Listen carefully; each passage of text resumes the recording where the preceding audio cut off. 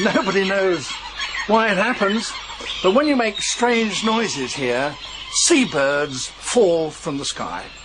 I'm on Lord Howe Island, a tiny speck of land 300 miles off the east coast of Australia.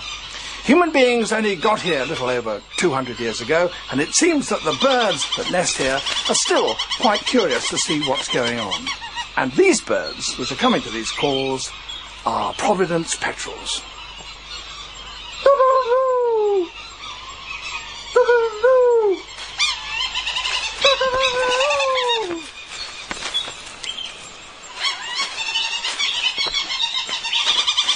Skilled in the air they may be, but they're certainly clumsy and ungainly on land.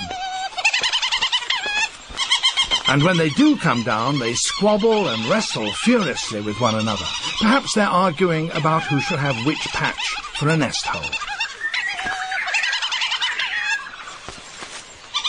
But they are still extraordinarily friendly towards human beings.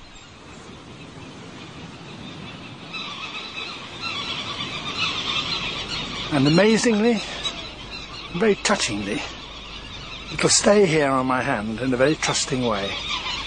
That gives me a chance to look at this structure at the base of his beak.